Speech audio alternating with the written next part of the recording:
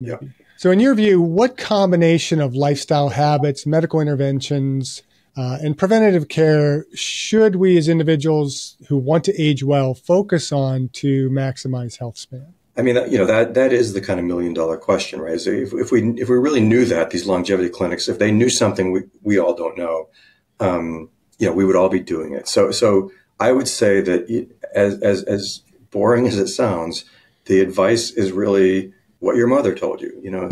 Eat better, stay slim. Don't put on weight. Eat a balanced diet. People can obviously go crazy and do high protein, no carbs. They can do Mediterranean, whatever they want.